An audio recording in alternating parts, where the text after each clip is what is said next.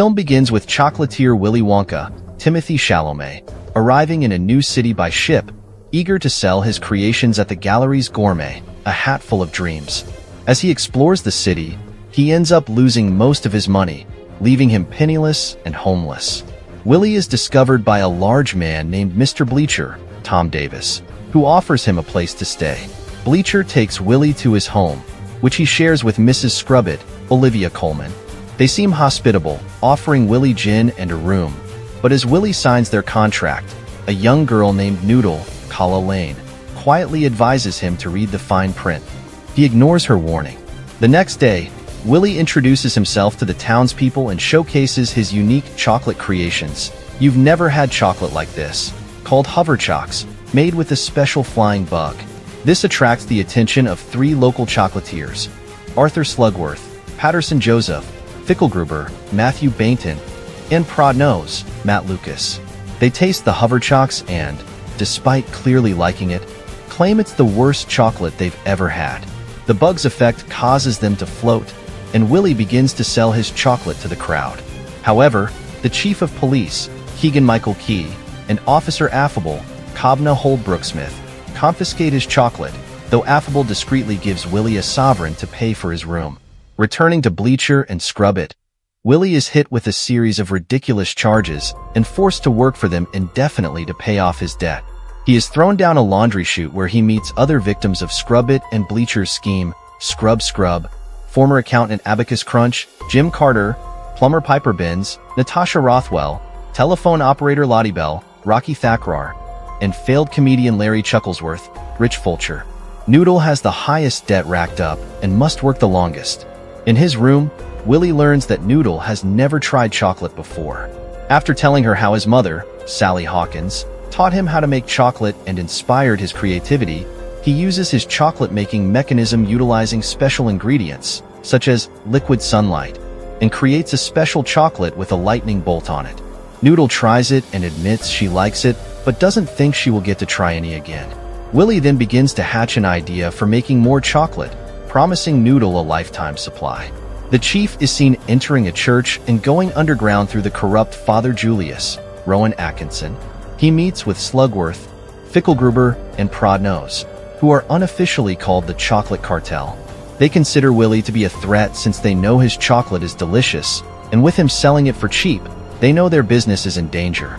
The 3 villains proceed to bribe the chief with a huge amount of chocolate, Sweet Tooth, in exchange for dealing with Willy, even if it involves lethal means.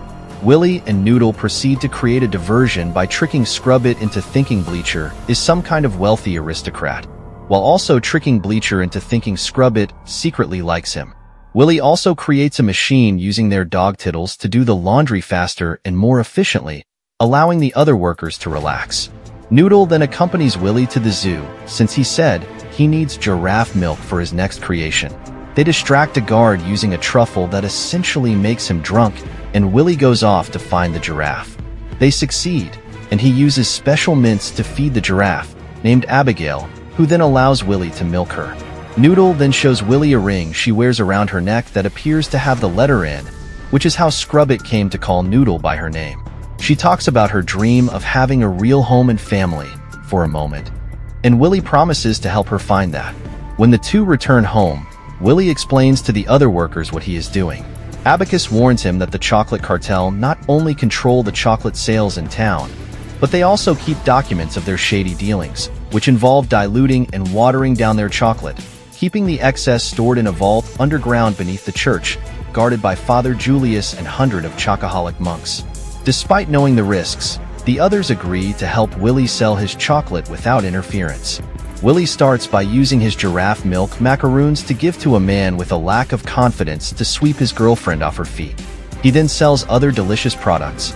You've never had chocolate like this, reprise, and escapes from the chief by going down storm drains. The chief catches on to the scheme and begins to order men to guard the storm drains, while also dealing with his increasing weight gained from all the chocolate he has been consuming. At night, Willy sets up a trap for a little orange man that has been stealing his chocolates. The trap works, and Willy finds himself meeting an Oompa Loompa named Lofty, Hugh Grant. He explains, Oompa Loompa, that Willy stole the cocoa beans from Lumperland and ruined his life. So he needs to get back sufficient payment in chocolate so he can return home. Lofty tricks Willy by whacking him with a frying pan and stealing his chocolate. The chocolate cartel spies on Willy and sees that Noodle is involved. They appear to recognize her and view her involvement as a problem as well. Slugworth then goes to Scrubbit and Bleacher for a sinister scheme.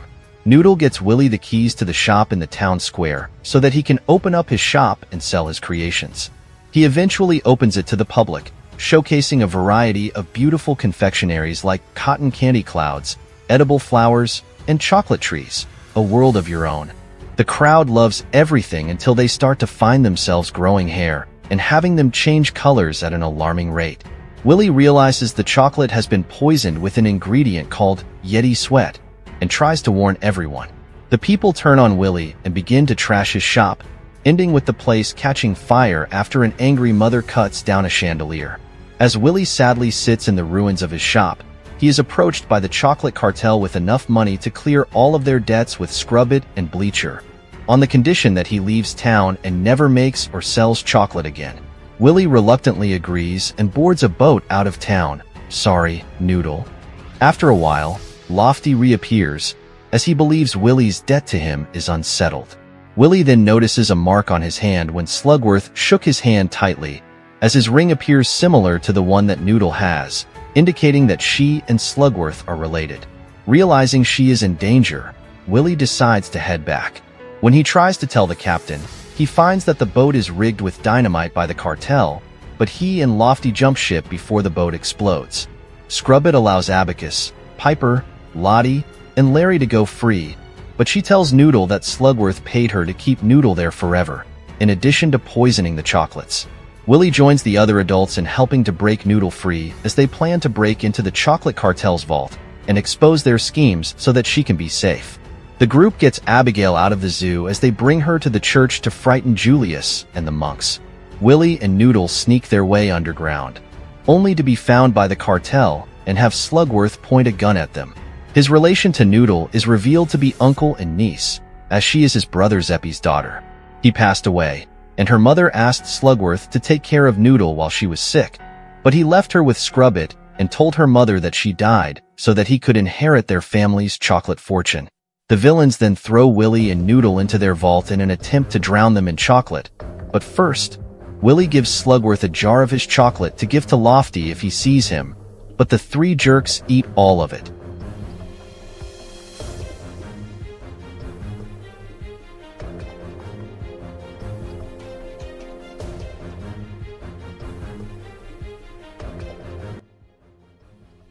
No.